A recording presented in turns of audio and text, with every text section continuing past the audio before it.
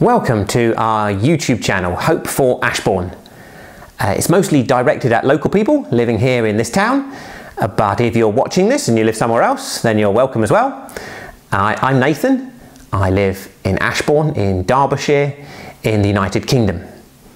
And we started this channel at the beginning of the coronavirus outbreak, and it's part of the work of Ashbourne Baptist Church. And the whole point of it is to share some good news. And that's what we need, isn't it? There's so much constantly in the headlines, and our updates are so scary and depressing. And lots of people are feeling so anxious and afraid. And we wanted to bring some good news into that situation. And it all comes from the Bible, which is God's Word. And He gives it to us that we might understand that good news. Let me just read you one little sentence. And it happens in a bit of the Bible called Mark, where this man called Mark writes about the life of Jesus. And he starts the story like this.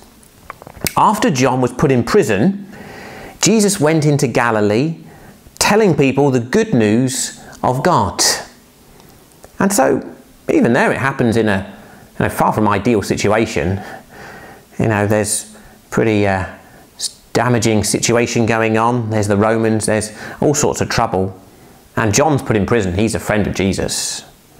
And in the end, John's going to lose his head. And in that depressing situation, Jesus comes telling people good news of God. And he carries on. The time is near, Jesus said. The kingdom of God is near. Repent and believe the good news. It tells us again, it's good news that Jesus has come to share with us. And that's what we want to do a little bit of doing these short videos over the next few weeks. Lots of our work at Ashbourne Baptist Church is amongst children. There's plenty of children who come along to our boys and girls brigades and school assemblies and so on. And so we've uploaded these videos with some activities and suggestions of things to do with children as well, and to try and make the video available for people of all different ages. But whether you've got children or not, you're very welcome to listen to this message of hope. So please subscribe to our channel. We're going to try and upload at least a video every week, and see if you can discover that great news of God that can bring us hope at this time.